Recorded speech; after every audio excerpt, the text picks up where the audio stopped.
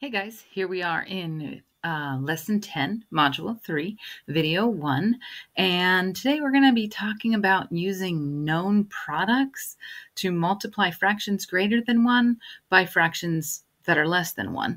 So if you don't know what a known product is yet, well, you're going to be finding out. So let's get into it. Work on our known products in lesson 10.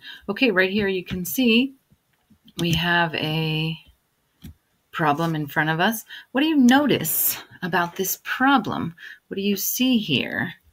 Let's take a second to analyze it. Do you see 1/2 times 5/4? And we're looking at the overlap there, right? Because this would be a fourth, but we have the overlap of 1/2 and 5/4. And you notice that we have 2, right? So 2 pizzas, 2 pans of brownies, and that there's 5/4. So that's why we have 2 pans, because it's more than 1/4. Okay.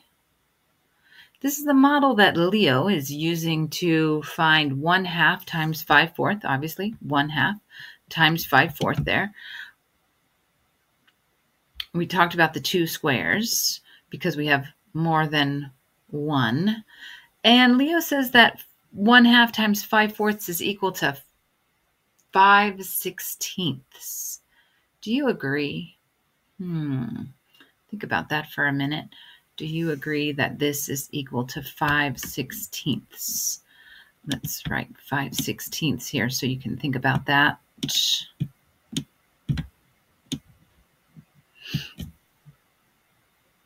How many squares do we have altogether?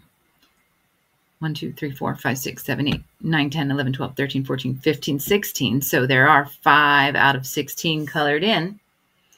Okay. But remember, when we're talking about fractions, we get our denominator from one of them. So it would really be, hopefully you're thinking that it would really be eighths.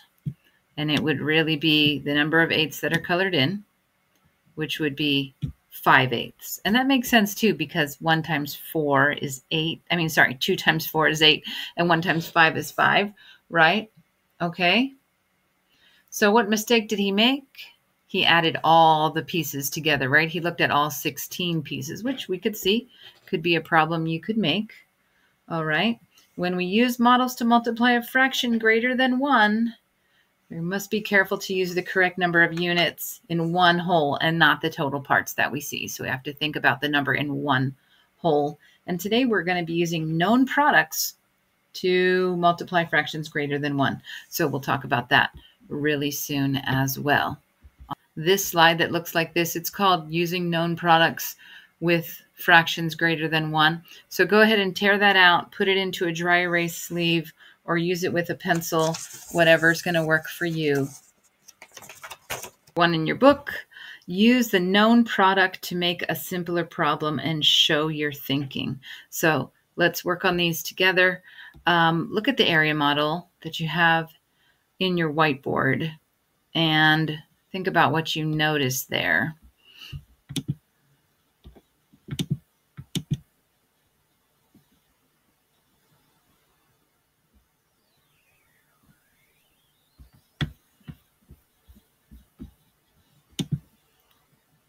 Okay, hopefully you notice that you have 2 squares, and they're all broken into sevenths vertically and fifths horizontally. So when we say sevenths vertically, we mean that we have 6 lines going up and down, which makes 7 pieces. And when we say horizontally, we mean that we have 5 rows going this way, 4 lines.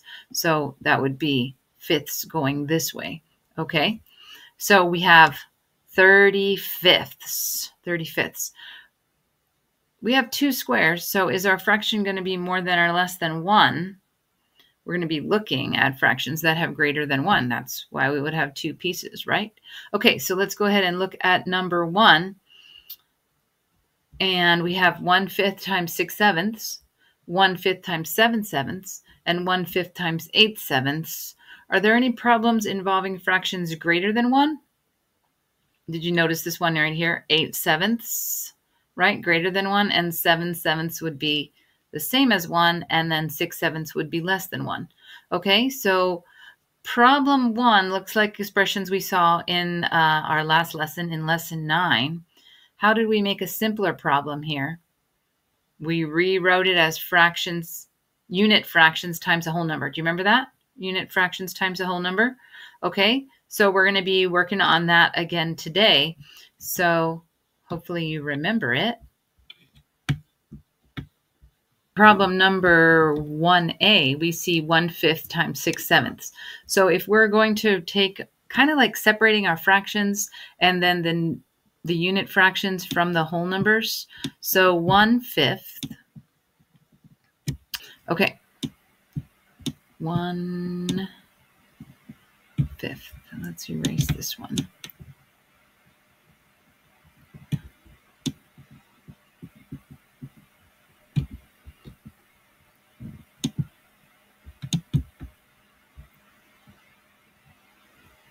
One-fifth times, and the 1/5 is already a unit fraction, right? So then we're just going to take our 1/7, and that's going to be times 6.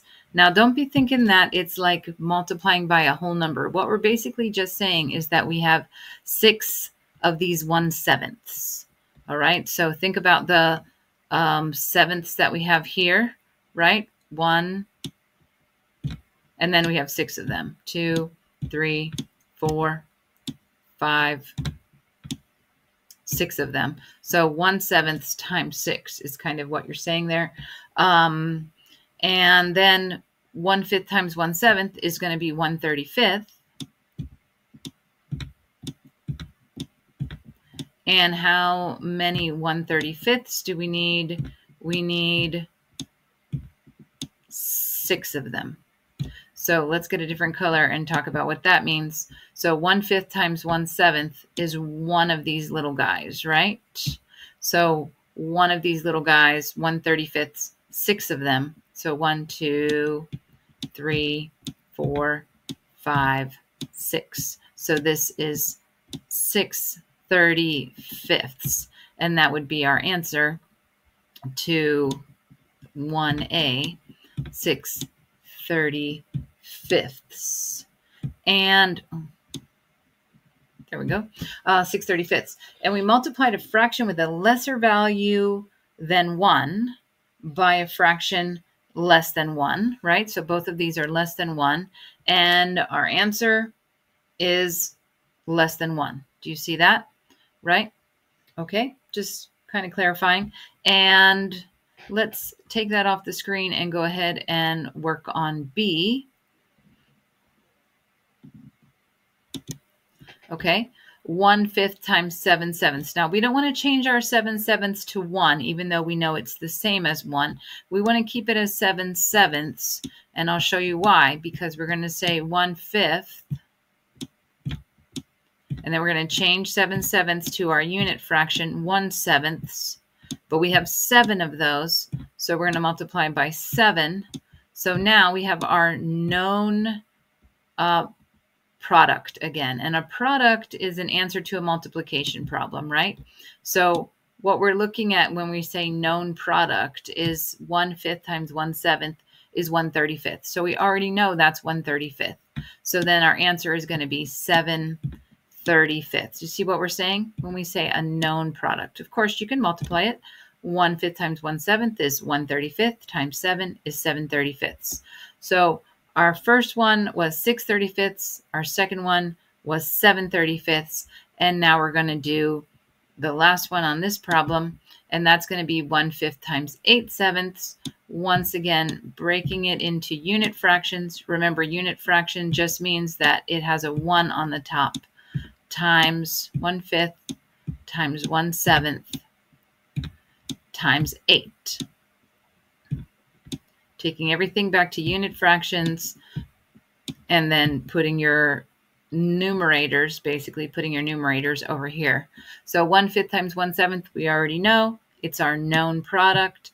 That's 1/35. 1/35 times 8 is going to be 8/35. Okay? And so we have 8/35, we have 7/35. Sorry that my writing doesn't fit on the lines. And we have 6/35. Those are going to be our three answers that we got for A, B, and C today.